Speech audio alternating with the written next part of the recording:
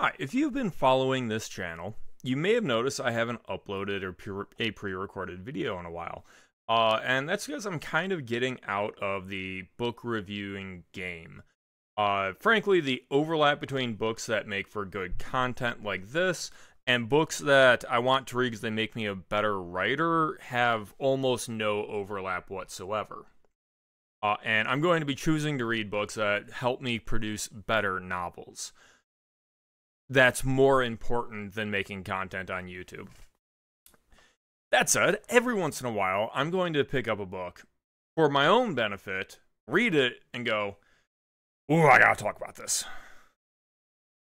And that happened because last week I read H.G. Wells's The Time Machine. And boy, do I have some opinions about that piece. Before you get defensive about this famous book, the author himself agrees it's not very good. He wrote it when he was young. He looks back and says there were some mistakes. And they're almost bizarre mistakes, in my opinion. Now, you can get it on Amazon for a couple bucks. Not Amazon, Audible for a couple bucks. It's a short read. It is pivotal to the genre. It's probably still worth consuming despite the flaws, despite the fact that it's basically a weird political rant that is either a refutation of itself or a self-report. It's hard to tell which. I'd have to read a biography on Wells, but I'm saving that for after reading War of the Worlds. It frustrated me because it seems to have been aware of what it was capable of being, and then chose to be kind of a dumb political rant instead. Now, at a prose level, I liked it. So all the writing was fine. The character, there's can't really say there was much dialogue. There's this interesting framing device of the narrator is essentially a journalist that hears the story from the scientist, the time traveler. And he's writing down what he was told by this man about his journey into the year 800 something. And I actually find it to be a rather clever framing device. It just doesn't frame something particularly good, in my opinion.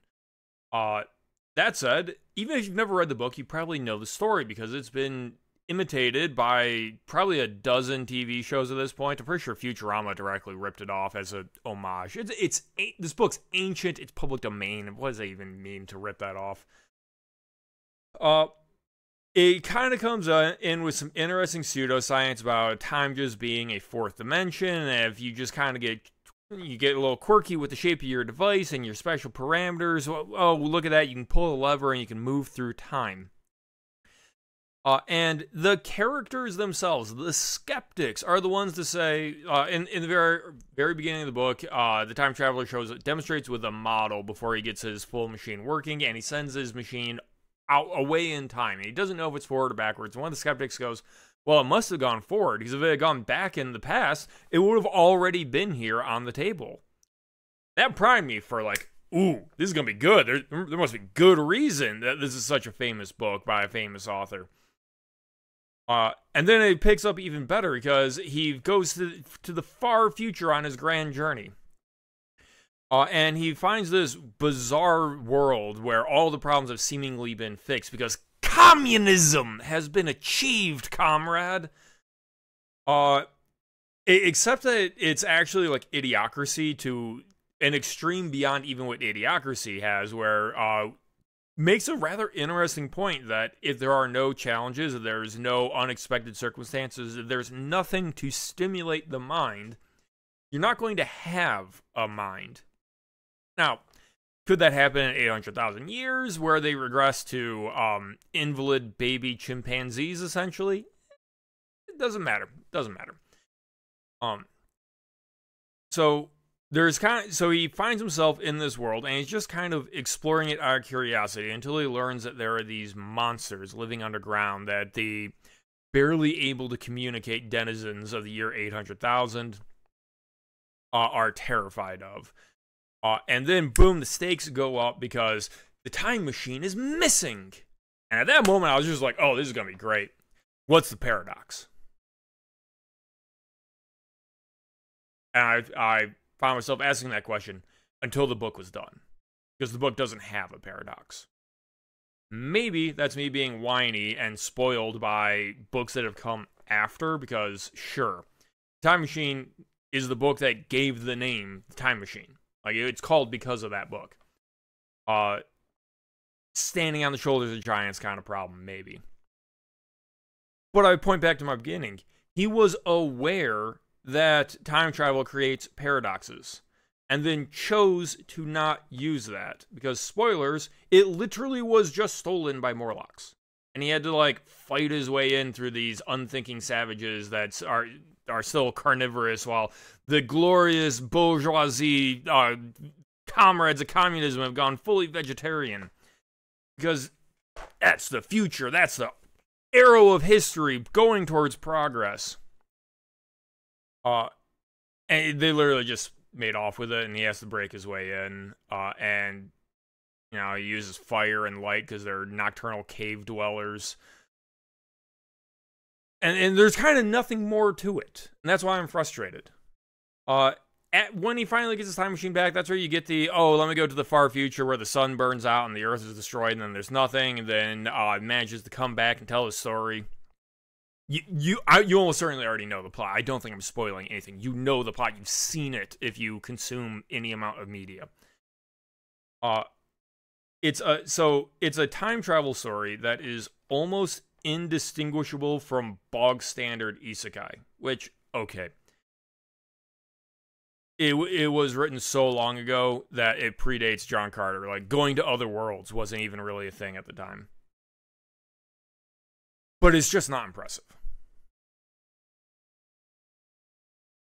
I'm hopeful for War of the Worlds because, like I said, he wrote The Time Machine when he was very young. He developed as a writer. He established his fame for later works, and then they're like, hey, this other thing's pretty good. But who writes a time travel story without exploring time travel? I honestly feel like, aside from brushing up on my history of the genres, I kind of walked out of that having achieved nothing in the realm of new ideas, new inspiration to pull from, new ways to tell stories. Perhaps because it's been beaten and rehashed so many times.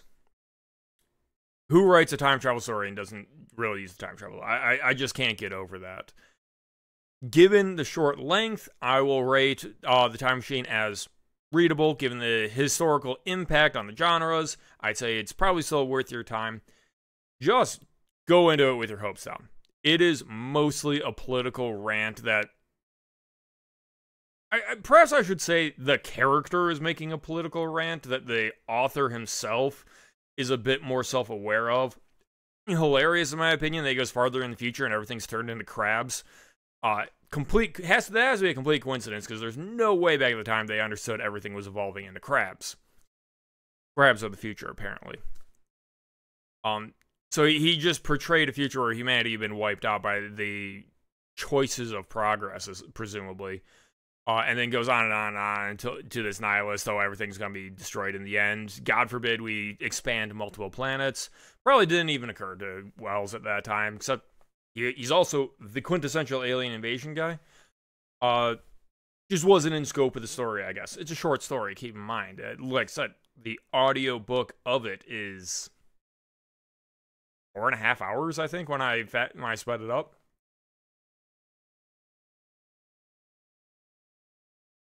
If you are a writer going in to write a time travel story, maybe read it just to say that you've read it. I don't think anyone is going to read this and get, like, deep inspiration about this.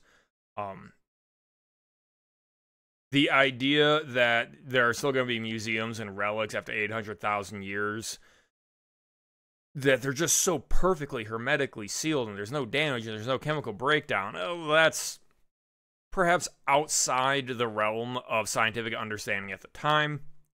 It helped move the plot along. It drove in the themes. So I guess turn off the science part of your brain when you consume that portion of the story. The framing device holds up perfectly. I actually really liked the scenes in modern England. Short book that left me wanting, though. I really, really thought that when the time machine was missing, that what was being set up was that he from the past had gone and needed that second machine, and he had to go do something else with it, and he had to return it, and then he has to come back and make sure that he actually does that and gets it back, so that the timeline is a complete loop. That's really where I thought it was going. That's the kind of plot that you can quickly get through with basically accomplishing more. There's a lot where just not much happens. Like they get attacked by gorillas, these Morlocks in the woods in the dark, and he starts a forest fire. That really could have been shifted out a few centuries to a different point in time where he needed the time machine to get back and forth. I don't know why that wasn't pursued. Maybe it's because H.G. Wells is a better author, and I just can't comprehend his genius, but I don't see it. If this had been a 10-hour audiobook, I would say it was garbage. But 4-hour audiobook, so it doesn't expect as much from you for the amount that it gives. It's a pretty fair exchange, and it did set up better time travel stories. Despite the fact that I think time travel is a disaster, that I have exactly one plan. I have one way I think I can write a good time travel story. And I'll get to that sometime in the future. Because I've got all this stuff to write. I'm not going to do that in my main timeline. It just causes messes. Time travel stories typically have to be self-contained, like this is the end, or you just end up self-contradicting yourself and retconning things and changing authors and becoming the absolute god-awful mess that is modern Doctor Who. So, readable, I guess, because of the short time, the historical significance, but not really for any other reason. There's my review. There's my rant of it. You're not probably going to be seeing many more book reviews out of me. I am going to be making other pre-recorded video content. And as usual, you can support me by buying books. You can join the book club. We're reading Hyperion by Dan Simmons. And actually, that's the reason I read The Time Machine, is I wanted to finish Hyperion right before the live stream, which means I needed to kind of read other stuff first. I went through a bunch of Dungeon Crawler Carl, and then I was like, maybe I should read something with some more merit to it than Dungeon Crawler Carl. Frankly, I liked the stupid Dungeon Crawler story more, though.